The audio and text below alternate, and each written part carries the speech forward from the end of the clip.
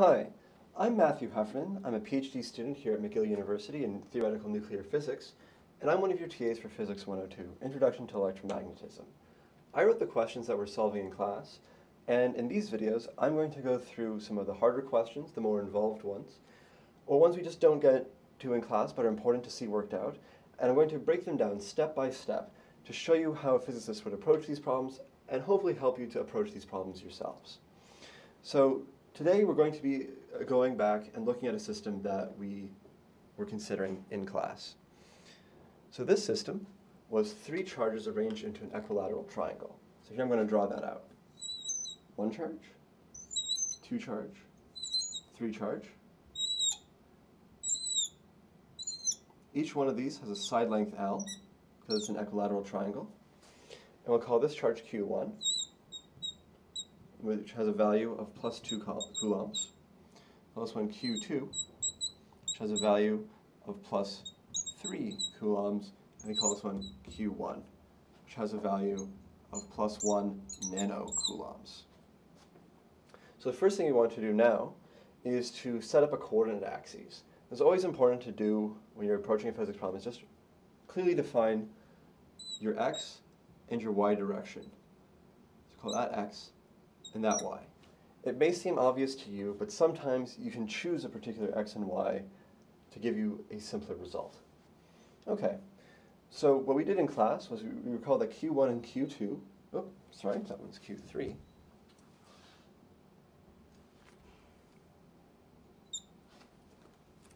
Q1 and Q2 exert a force on Q3.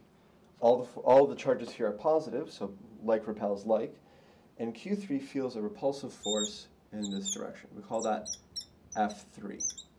Okay, and what we solved is that the magnitude of F3 is equal to 0.0436 newtons.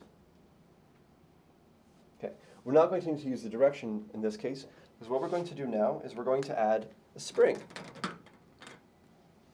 We're going to add a spring that connects and directly opposes F3. Now, typically in these problems, we assume that the 3 charges are fixed, meaning that they're not allowed to move. That's why this is called electrostatics. Now we're going to get a little bit into an electrodynamics question, so bear with me.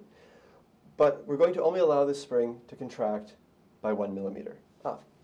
The side length L that we choose here, let's set L equal to 30 meters.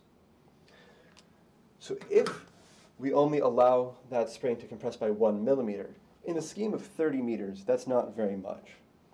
Doing this question properly does involve the use of calculus, but we're not going to do that because this is not a calculus-based course. So what having the side length 30 meters and the spring compression here only 1 millimeter does is it allows us to say that the electric field and therefore the force felt by Q3 is constant. That will come in to be important later. But first what we want to do is find the value of the spring constant that only allows the spring to compress by 1 millimeter. So we'll call that spring constant Ks. Typically we call the spring constant K. What we're going to do here is call it Ks, so K spring, because we also have the Coulomb constant, which is K. We'll call that K electrical. It's actually not going to come up in this problem, but for the sake of this, let's keep these various variables straight. Okay, so we know this, and we know that that spring directly opposes that. We also know that delta x is equal to minus 1 millimeter, or minus 1 times 10 to the minus 3 meters. So why is this negative? So what we're going to do is we're going to review springs briefly. Every spring is some object on the rest of the spring here. So this spring has a spring constant Ks, and we're going to define the central point of a spring, so the place where the spring is neither compressed nor extended, we're going to call that 0. Now if we extend or compress the spring, first let me define our coordinate axis. This is why it's important. So every spring that we deal with, we consider a coordinate axis that's not a very good color for this. It's the color I was using before. So let's choose, how about blue? That looks pretty close, but okay. So we call this our x direction. So at x equals 0, there's no force. But if we compress the spring, see, we go below 0.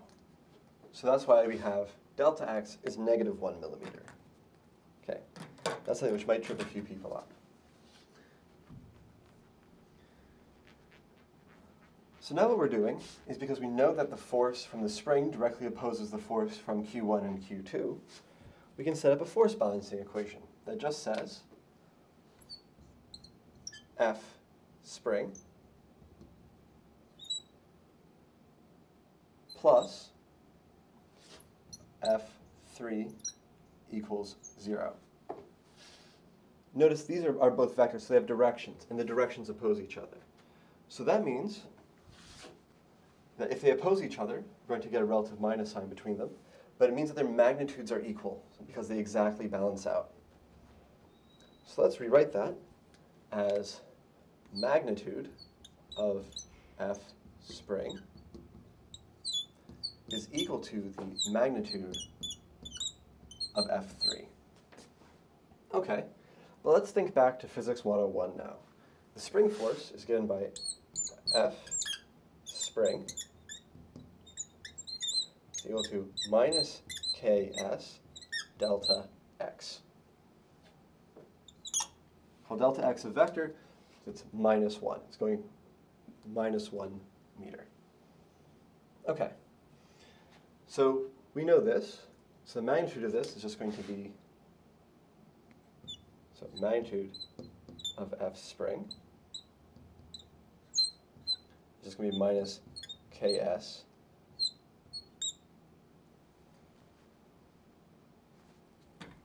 delta x.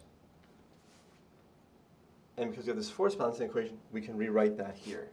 So let's write minus Ks delta x equals F3. We already know the magnitude of F3 down here. So that's equal to 0.0436 newtons. All right. Let's rearrange. So if we're looking for Ks is equal to 0.0436 newtons. Bring the minus sign over to that side, over delta x. But delta x is just minus 1 times 10 to the minus 3 minus 1 times 10 to the minus 3 meters. Okay, so I can put this into a calculator and solve. And what we find is there's been a bit of rounding here in the last place, but spring constant Ks is equal to 43.59 newtons per meter. And it's always useful to go through these problems and identify the units and carry the units throughout the entire problem. This is because it's an easy sanity check. At the end of your problem, does it make sense? So let's consider the units of the spring constant. Ks has units of newtons per meter. So for every meter that this is compressed, it'll give you a force of 43.59 newtons. Makes sense? Our units check out, and we have our answer.